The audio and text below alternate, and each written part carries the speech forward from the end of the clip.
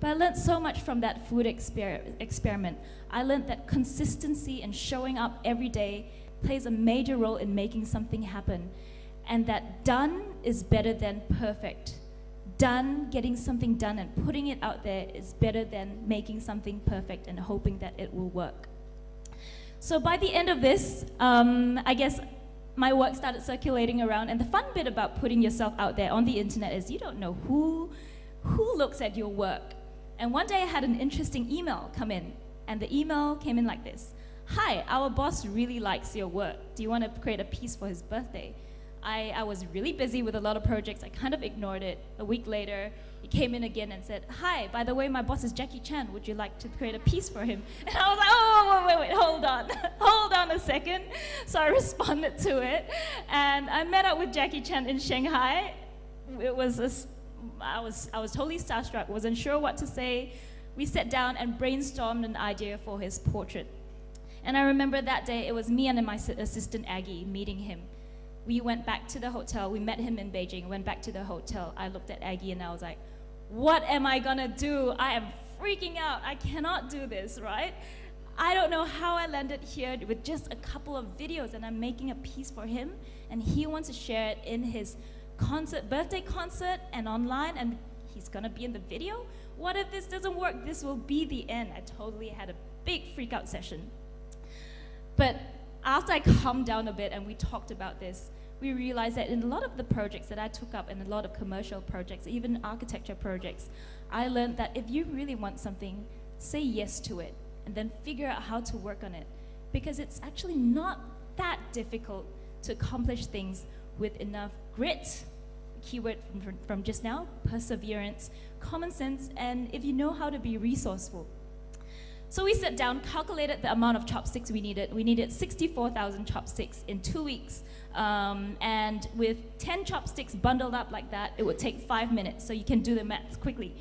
That would take a long, long time. So I told Aggie, what should I do? And she said, okay, let's be resourceful. We thought about a plan. We went to the south of China, went to the place where they produced, they had bamboo forests, went to factories, got these chopsticks. Next slide. So this is me going from factory to factory, getting chopsticks. And then I asked Aggie, how about laborers? How about workers? What are we gonna do? That we can't do it with just 2 people. And she told me, actually, in the village where my mom is at, the women, after they send their kids off to school at 8 o'clock, they have a free sort of period from 8 to 2. Maybe we can get them along. So that was what happened. Next slide. So we rounded up the crew, all these ladies, and I said, okay guys, we're gonna create a portrait for Jackie Chan. I paid them, of course. This is what you do, just bundle it up like this. So all of them followed suit. So by the end of it, I couldn't believe it. It took 10 days to work on this, from 8 a.m. up to 6, 7, 8 p.m., 10 hours a day, 12 hours a day. And by the end of it, we had everything. And let me show you the video. Okay. Hmm?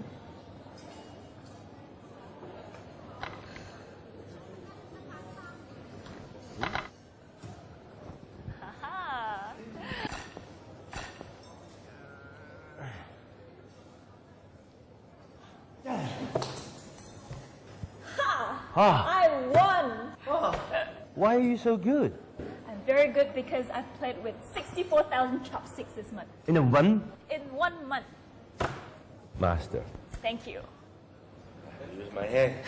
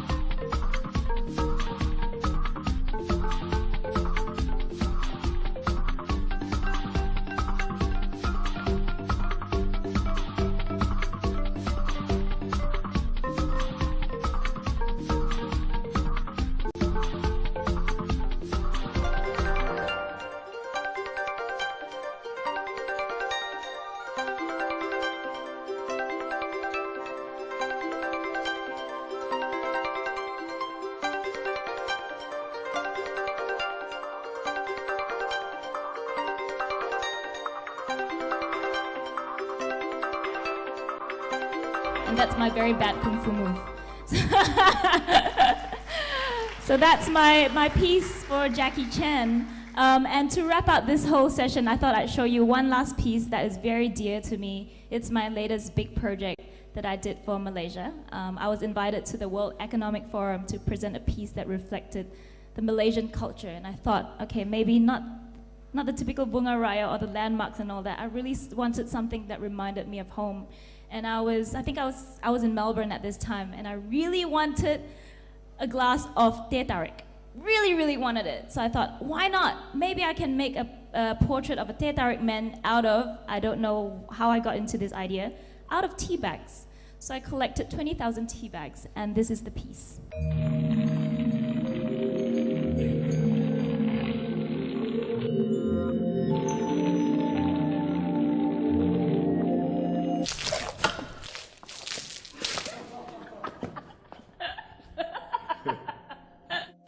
Sorry, but I can do something else with tea.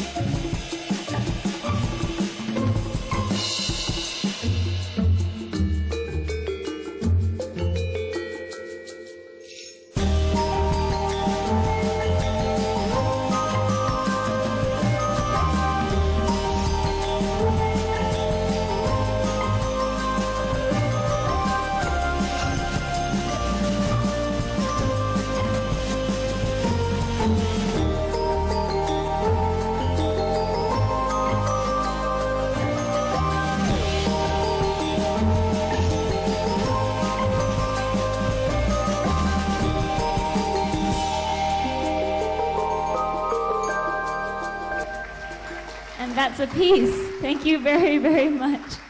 So to wrap up all this, I needed to tell you about what really motivates me and what makes this whole journey so rewarding. You know what really motivates me? It's when I see sparkly eyes in the audience, and today I see a lot of sparkly eyes looking back at me.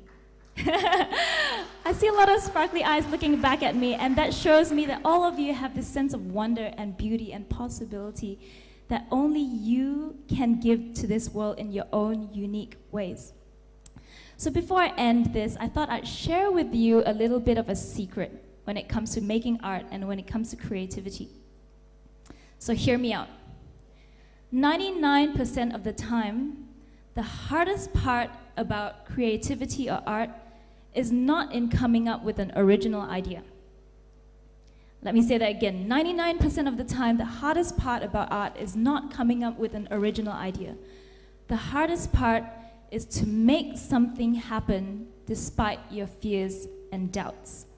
And I hope that throughout this journey just now, you heard the term of fear and doubt a lot in me, even though I had created this body of work. So maybe the secret to creativity is to welcome that fear, and instead of running away from it, welcome it and just do it anyway. So go out there and make something happen today. Thank you.